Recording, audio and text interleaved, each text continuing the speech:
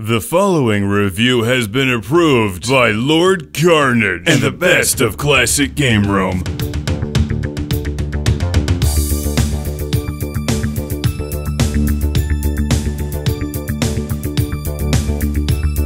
Welcome to Classic Game Room. Thank you to everyone who's followed the show over to ClassicGameRoom.com. I appreciate your support, and we'll continue to deliver CGR from space with the reverb. And you can use all of our fun website features like those things and that and this and that and stuff over here, and we've put a lot of work into it. I'm glad you're enjoying it. Now, it's time for the review of Twisted Metal. Head on! Head on in for value! Value always sounds great with reverb. It's like New Jersey. New Jersey value!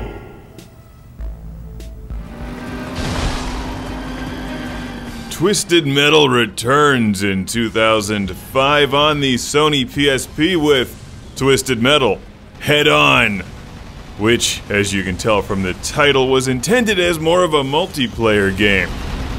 Because Twisted Metal is quite fun with other people, but it's also fun just by yourself.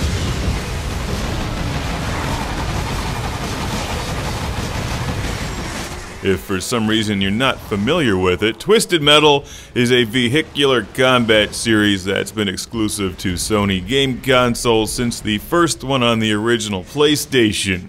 You choose a vehicle, a crazy psychopathic driver, and then you start blowing things up. It's just that simple.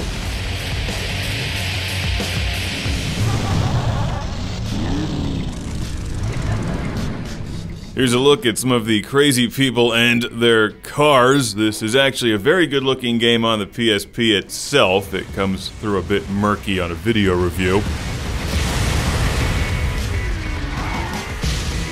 But assuming you're actually playing it on the handheld for which it was designed, I think you'll be pleased. It looks like a PlayStation 2 release for the most part. In fact, you can also get this game on the PlayStation 2.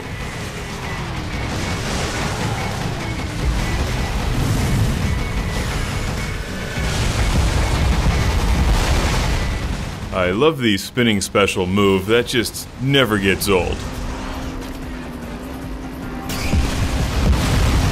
Each of the cars, trucks, or motorcycles, or whatever has their own strengths and weaknesses, their own special weapons, and of course their own bad attitude.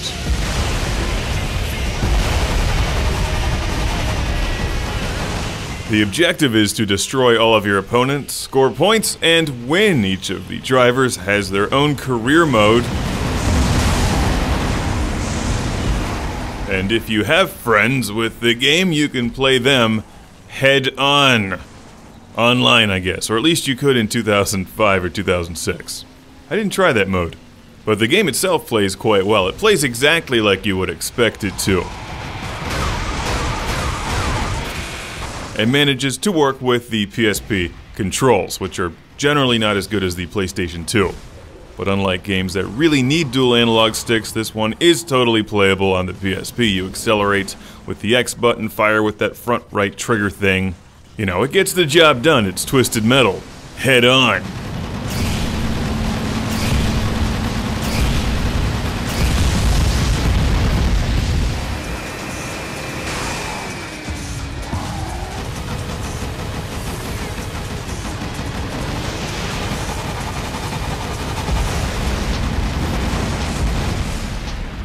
If you play this one through a large stereo, I think you'll be surprised to find that it sounds really good. The explosions in particular will shake the house, apartment, or your underground dwelling. Or intergalactic space station if you happen to have one of those.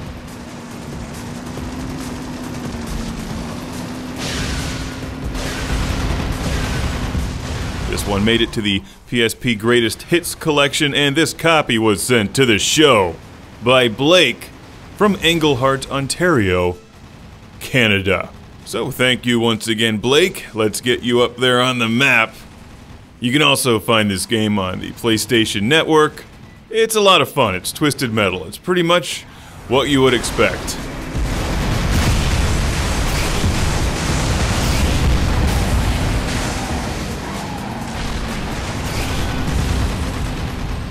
It's a shame that driving in real life, in real traffic, can't be this much fun or explosive.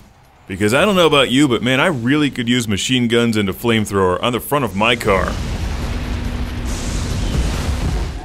And this thing just totally creeps me out, but I guess that's what they're going for. It's Twisted Metal. Head On. Highly recommended for you vehicular combat driving fans who are looking for a great game on the go. Check out this one. Twisted Metal Head On. Head on in for a good time.